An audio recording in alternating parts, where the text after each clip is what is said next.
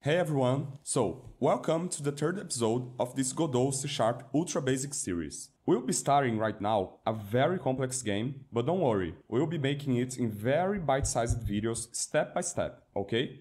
With that being said, our very first step is very simple. Just create new project with Godot open and type any name you like. I'll be typing Heistmeisters, C#, and if you know a little bit about the game dev landscape, this name rings a bell to you. Okay, with that being said, if you have this error over here because you're trying to create it in a folder without an empty folder inside it, just click create folder, voila, and click on create and edit. We'll be making this game in C#, so if you haven't configured Godot to work with C#, I'll put a card over here in this video so you can start this series from the beginning and watch the first two videos where I set up Godot to work with C#, okay? With that being said, in this very first video, we'll only be installing the assets that you will use in this game. The assets come from two places. The first one is Kenny.nl. Kenny makes a lot of game assets, free ones, and they have a great quality and he just keeps on giving year through year. And I mean, if you don't know him by now, I guess it's an early Christmas for you because he makes a lot,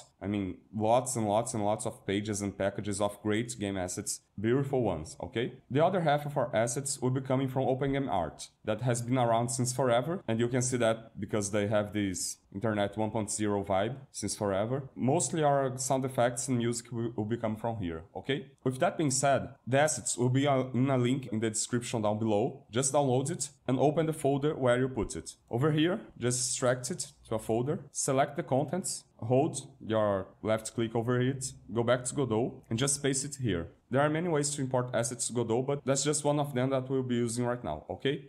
With that, you have imported the assets that we'll be using. That's it for this very first episode, but yes, you might have recognized the name Heistmeisters from this, the, dare I say, most popular course for Godot around the internet. It was made back then in Godot 3.0, updated for 3.1, and I have decided to take it to my own hands to translate my favorite project inside it to C#.